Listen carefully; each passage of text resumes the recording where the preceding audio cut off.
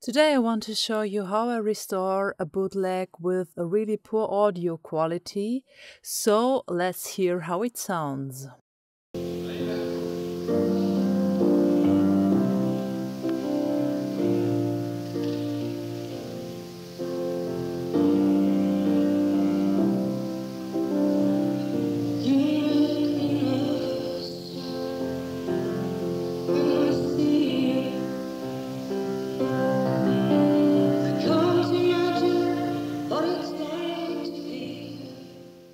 Okay, so there's more noise and hiss than music.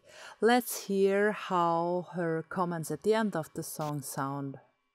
I confused the band completely. I did the wrong number. This is another one which is off this last album that I made. And it's called Gold Dust. I guess it's not only for me as a German hard to understand what Sandy is saying. So now let's check out how the restored file sounds.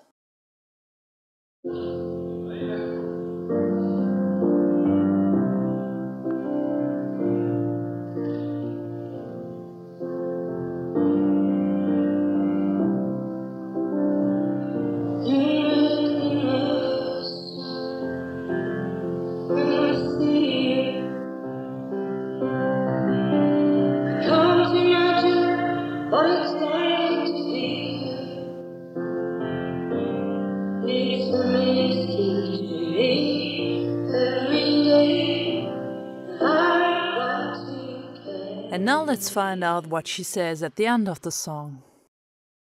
I confused the band completely. I did the wrong number. This is another one which is off this last album I made. It's called Gold Dust. Oh, Sandy, shit happens. And isn't it amazing you can even hear her counting for the band? Quick reminder of how the audio quality was before. And magic, please.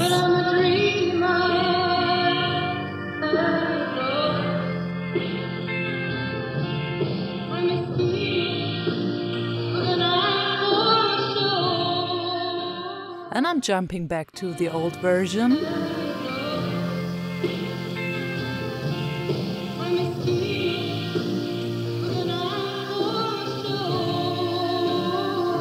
Thank you, Sandy. Sorry for the abrupt ending. Let's see how the magic works a little bit better and what I've got here. So, first of all, here are my tracks. I got one file which is a splitter file of her vocals only, and the other one is the rest of what Splitter could find out what was in there. So this is my Splitter software, and now let's put in I'm a Dreamer into the software, just that you can see the workflow. So I'm choosing the original MP3 file that somebody ripped from a cassette in really poor audio quality. And now I put it into Splitter, and Splitter divides it into several sections. So for this session, I extracted her solo vocals. They sound like this.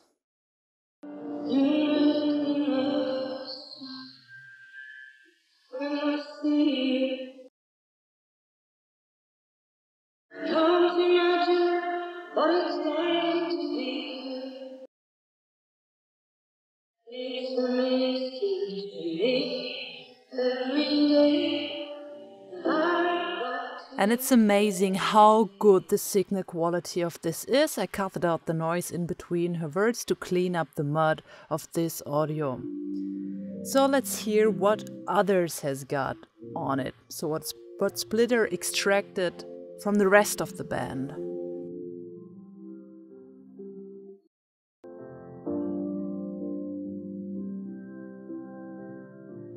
Okay, pretty muddy, but one can identify it as music.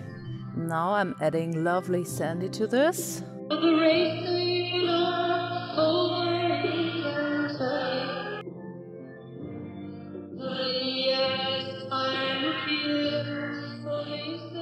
So these are two extracted signals from Splitter, and now let's compare them to the whole mix.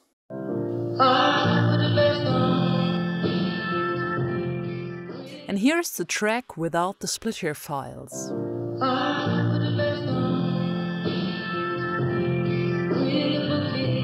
And I'll add the Splitter vocals.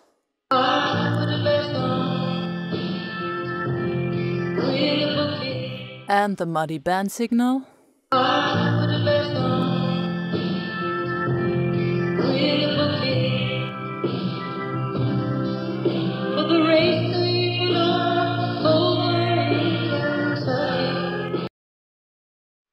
And now let's have a look at what plugins I'm using and how this magic works.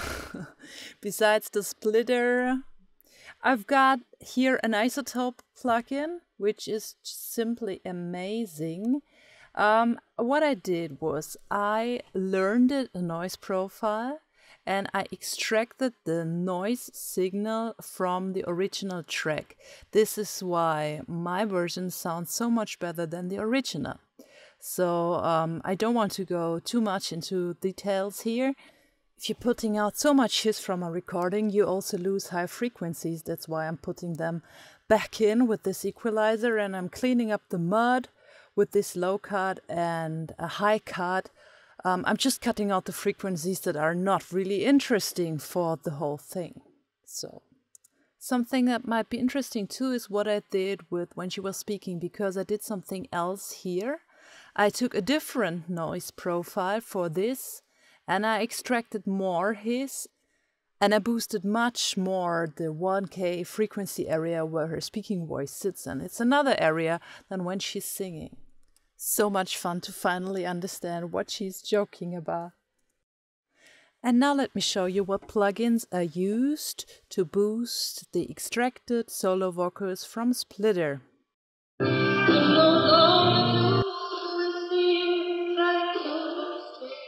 And now I bypass both of them.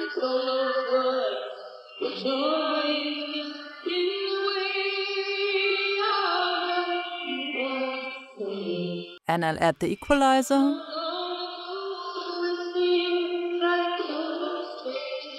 And the compressor as well.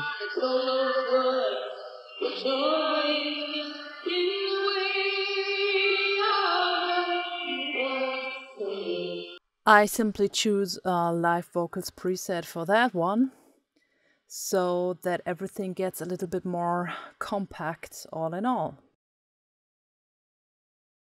And now I want to show you how it sounds when I reverse all the magic that I just showed you. So I'll bypass every plugin. Listen.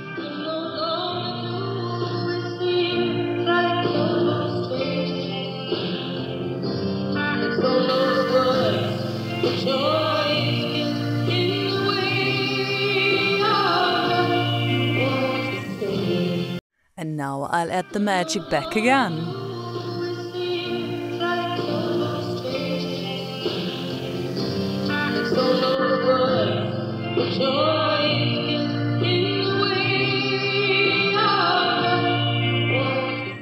So that was it for today. I hope this was informative and interesting as well. I think the results are amazing and these plugins are incredible.